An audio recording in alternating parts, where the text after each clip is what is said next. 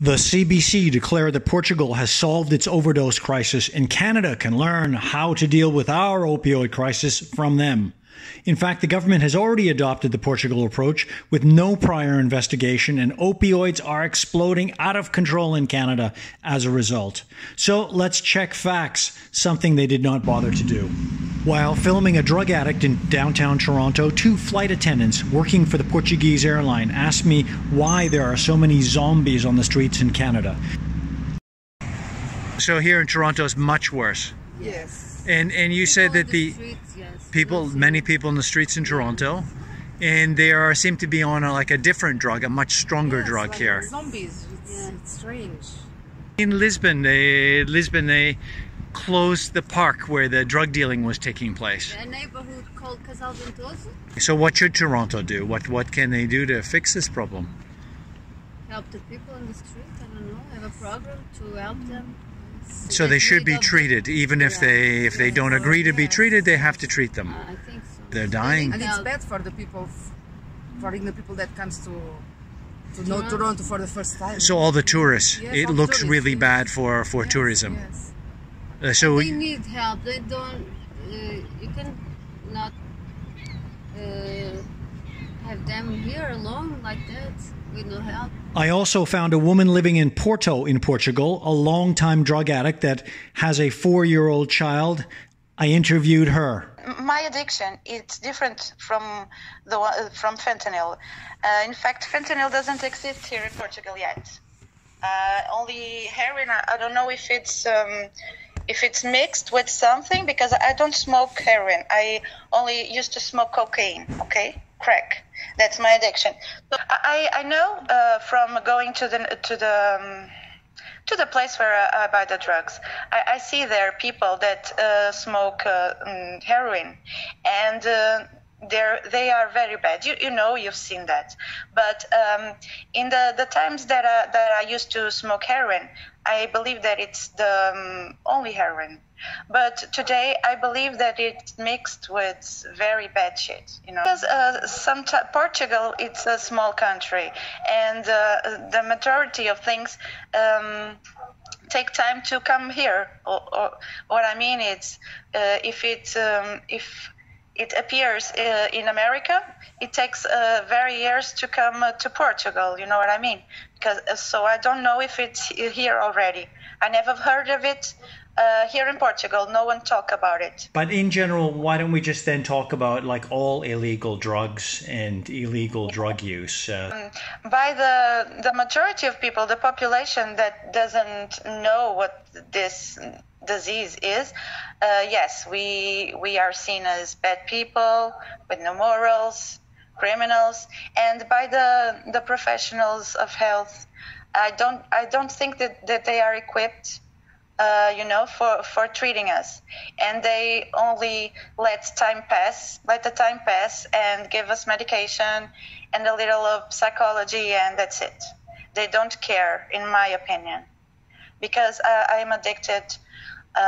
It's been 12 years or more, and I've been in many institutions because of my addiction, and that's the opinion I have. They don't care. Okay, and so they have not been able to take you off of all of the drugs? No. And let's say over the last 10 years, have you seen that more people are using drugs or less? More. Yes, more. So more people are using drugs in Portugal over the last 10 years? Yes, because the ones that were using 10 years ago, they're still there.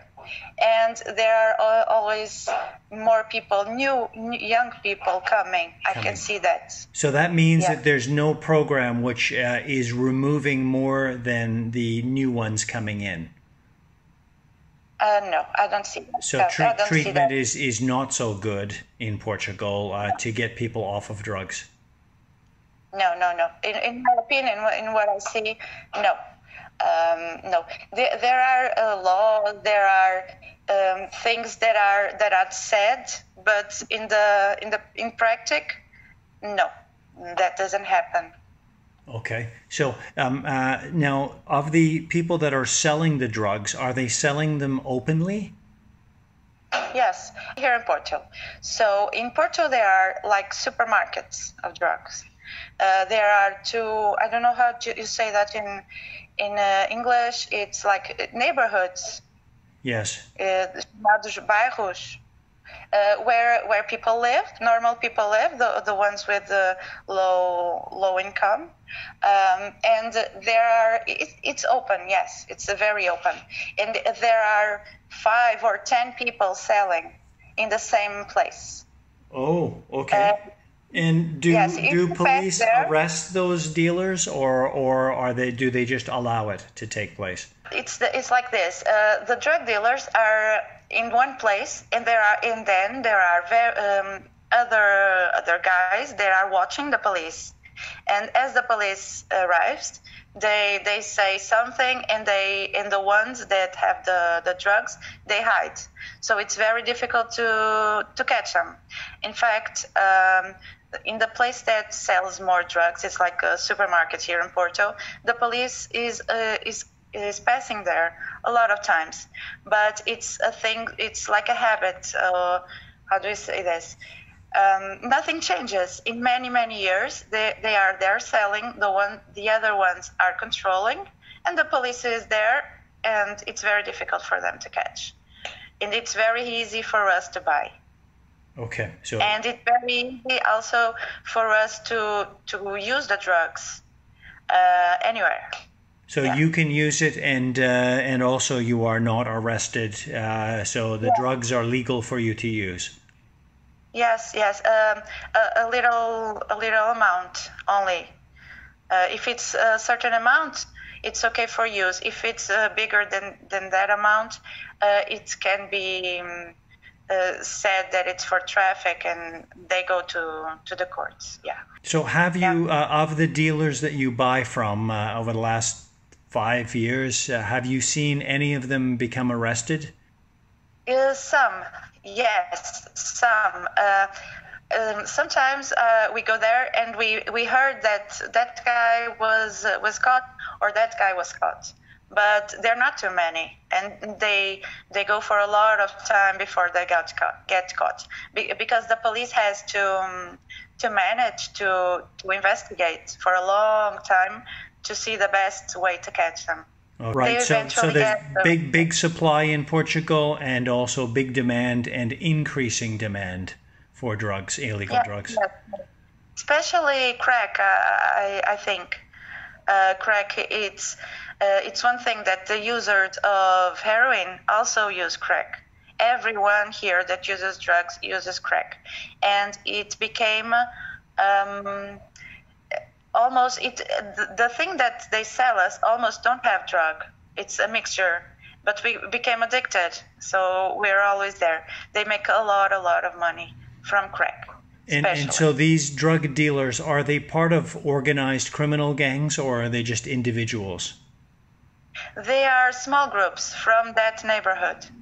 I believe that they are families. Also, they saw their father sell, and then they were little, okay, and that they saw from all their life that life of drugs, those kids, and then they become sellers too, dealers too.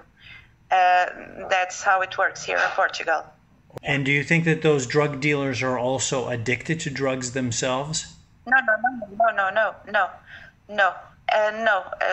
They are addicted to money, not drugs. They see what that does, right? So they don't. So they're making profit by selling this poison to everyone else. Yeah, of course.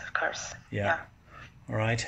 But I see in the television that sometimes they catch boats. Portugal is covered by river, and I believe they come from boats from other countries, from organized gangs, I believe. Yeah. Do you think organized gangs within Europe, or where are they from? I don't know.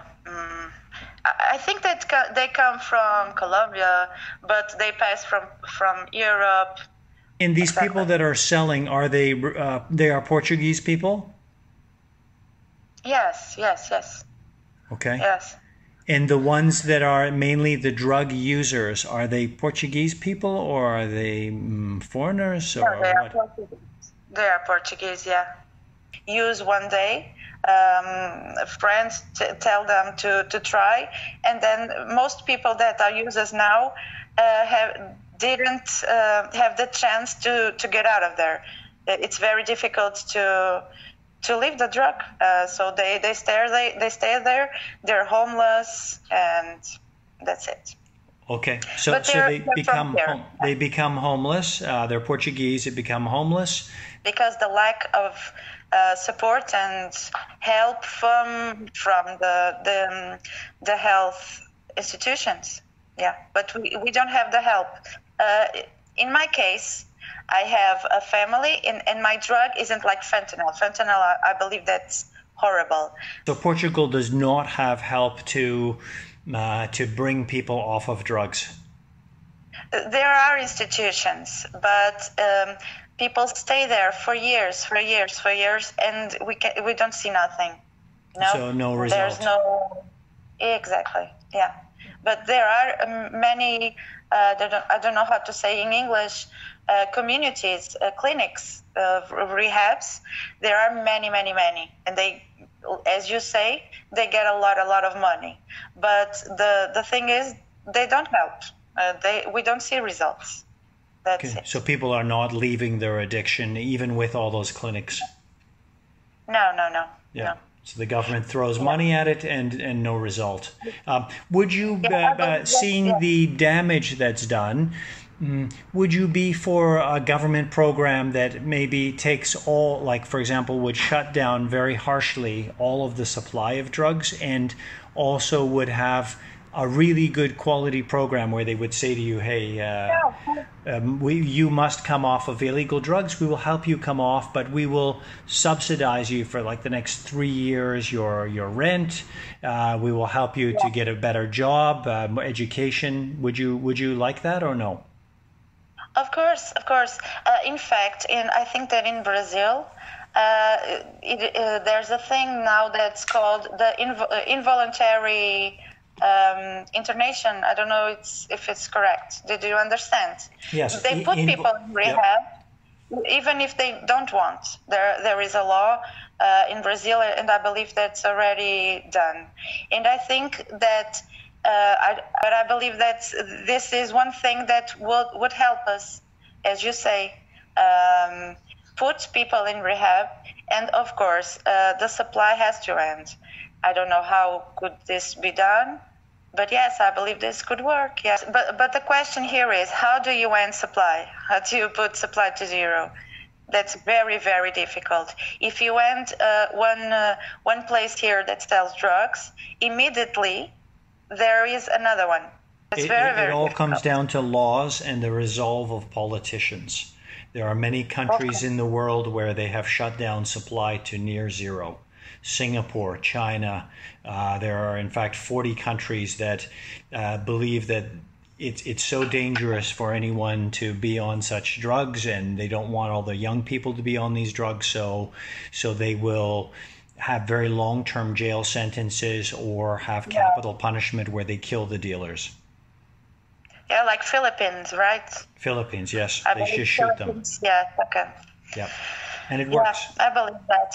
Yeah. I go to Singapore at least once a year, and it's a beautiful place. There's people are very happy. People have families, and if I said, wait, I want to get by some illegal drugs, and they were, don't even talk about it, please. That's very good. I hope someday Portugal will be like that. I really do. I have a daughter, 4 years, and I am very afraid for the future. So I you really think the would like current that to environment happen. that Portugal has is not good for your daughter? It's not. So I really hope this one day changes, and I really hope you can do what you want to do